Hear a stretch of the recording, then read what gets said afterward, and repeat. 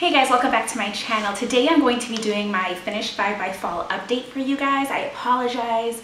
I feel like I hear an echo in this room. This is my back porch. I filmed here a few times before, but we're redoing it. We're renovating it and it's completely empty. This is like legit drywall behind me, but I just have nowhere else to film. My house is a mess because we're doing renovations and I just gotta film this. So let's make this a quick video just in case. Finish 5 by Fall was I picked 5 beauty products that I wanted to finish by fall. And, okay, I knew I wouldn't finish some of these, so I wanted to hit pan or kind of finish halfway or just really make a good dent in them, and I did that, so I'm really proud of myself. And I did finish a few products, so let me show you how I did. Okay, so first I did finish 2 products. I'm really excited about that. There was this eyeshadow. It's a cream eyeshadow in the color Violet. And this is from the brand Martini. We got this in an Ipsy bag forever ago. And it might look like there's some product at the bottom, but I scraped at this thing and I finally finished it. I wasn't like in love with it when I first got it and for a while after, just because I have so much. So I try to look at some products as if I didn't have a humongous, ridiculous makeup collection. And I actually ended up really liking this. I use this on its own. It went on really creamy and smooth, and then it was really easy with the fluffy brushes to blend it into the crease. And this is a really good like one eyeshadow makeup look. And then I also use this as an eyeshadow base for several other eyeshadows to kind of pack it on top, whether it was another purple or a champagne color. It was just really, really pretty. So I did end up actually really liking this. The next product I finished, and the last product I finished, is this Revlon Photo Ready Skin Lights Face Illuminator. This is in the color 100 Bare Light. I actually really liked this. I wanted to finish this in 2015, so it shows how old this is. But I did use this up, and it's really pretty. It's a very subtle face illuminator, so if you're looking for a little bit of a glow, this was really nice to mix in with my foundation or my BB cream, as well as sometimes after my primer, I would just kind of put it here or up here or wherever you would normally put a highlighter, and then I'd put my foundation, so it just was like a slight illumination. If you really like a bam highlighter, this is not one to use like just on your cheekbones or something, because it doesn't show as much. It's not like that. It just really is more of a glow, but really pretty. And I finally used it up, and oh look, it was good for 2 years. I'm trying to see how much is in here. Okay, so this is 1 fluid ounce, which is actually the size of most foundations. So I'm actually really proud of myself for finishing this. Now, the next few guys I did not finish, but I'm really proud of myself. I have this Tarte Clean Slate Poreless 12-hour Perfecting Primer. And let me just try and see definitely where these flowers are. I finished everything else. This is a clear, more silicone textured primer, and I do like it. I like the Benefit Professional better.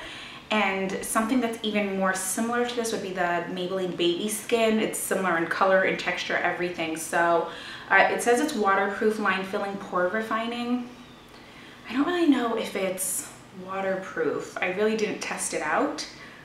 But in the last dog days of summer, this actually was really nice. And it didn't build up, it didn't crumble up or ball up or anything. So this is a nice primer. I wouldn't repurchase it for the sole fact that I like the Benefit one better. And I feel like it is very similar to the Maybelline one. The next product here is this NYX concealer. It's the HD concealer. I have it in a color that's too light for me, but it's in light pale. And I just use it. I use a color corrector first, and then I just use it under my eyes to brighten up the area, sometimes up here, or around my nose just to brighten up the area. And it looks like I finished like right there, like right above where the HD is.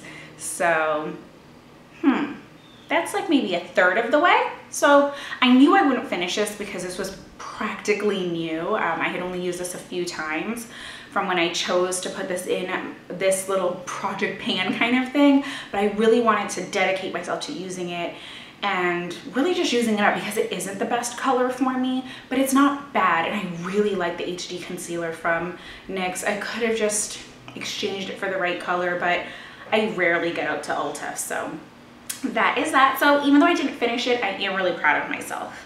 And then the last product is the one I'm super proud of myself for because it's a cream blush. It is from L'Oreal. It's the Visible Lift color cream blush, and this is in 702 Peach Gold Lift.